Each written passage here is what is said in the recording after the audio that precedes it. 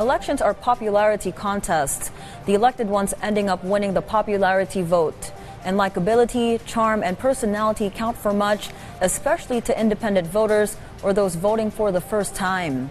And in these digital times and social media, connectivity, both technically and socially, is key to winning and staying in the Oval Office for 4 more years, as VOA's chief national correspondent Steve Herman reports. Because this is the United States of America. The respective approaches of Joe Biden and his predecessor Donald Trump to retail politicking helped each win the U.S. presidency and could give one of them the top job a second time in next year's election. After speeches, Biden sometimes works the crowd, posing for selfies, even taking a few licks and giving hugs. Then there's Trump's signature thumbs-up gesture, the fist bumps and the dance moves. Despite facing dozens of felony charges for crimes allegedly committed before, during, and after his term in office, Trump boasts about his deep connection with his supporters. Where I could stand in the middle of Fifth Avenue and shoot somebody and I wouldn't lose any voters, okay? For those who studied leadership, charisma is more than just being telegenic. Successful politicians excel at messaging, says Ulrich Jensen of Arizona State University's School of Public Affairs. You feel like you're one of them or they are one of you, right?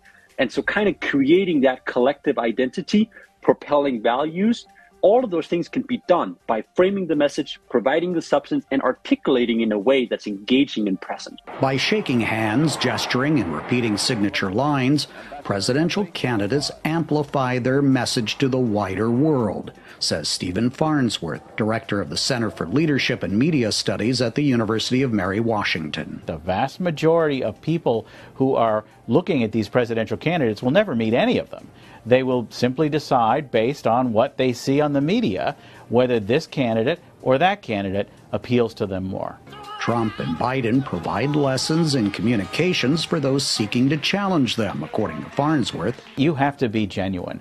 I think that what you see with both of these men is exactly who they are. Awkward politicians cannot learn to be authentic, but they can be coached on what to emphasize.